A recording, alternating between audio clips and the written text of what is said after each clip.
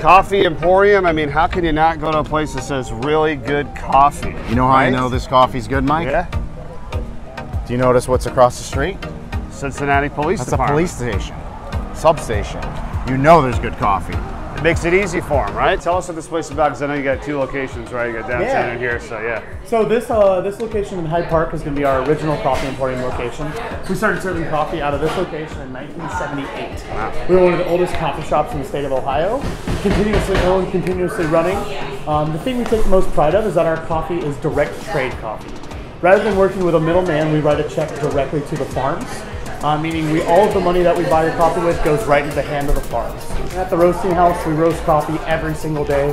We're on pace to roast upwards of 100,000 pounds of coffee this year. Wow. Oh, man. Every bean of coffee sold in this building is roasted within about 14 days. Now, what is your most popular, or what do you recommend? Yeah, where is all this? Look at that. Yeah, so up over here, all of our beans, we've got 8 different single origin offerings. Our Guatemala is one of our most popular ones. Our Costa Rica.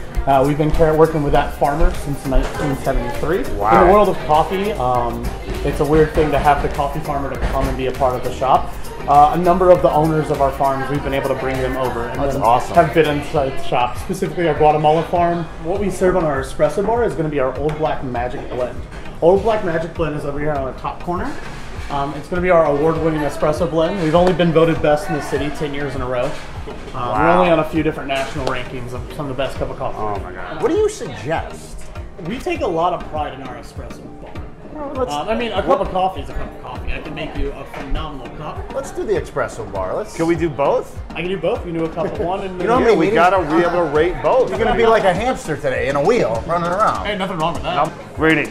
What happened? You gotta try this. So now this is the, Oh, you want to swap? Swap some spit.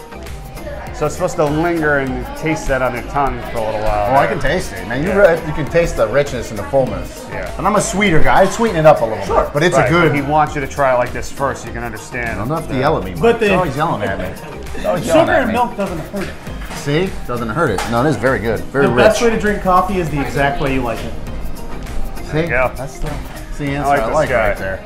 He's going to love that. I know his taste buds. Yeah, that is good. Yeah, it's a little It's sweet. sweet Yeah, and that's why I love it. Yeah, this is perfect. Another good stop. I got to give you credit, Mike. You're the one that's the brains behind finding the places we go. Well, You this asked is, for my input. This is one of the most popular spots And in the city. we got some fan input of Yeah, to come now the here, fans, so- and for you, the fans out there, I would suggest when you find out what city we're going to, let us know what you think the best coffee spot is, and we'll go check it out. But we're doing this every week. I'm having fun, man. I'm going to be fired up today.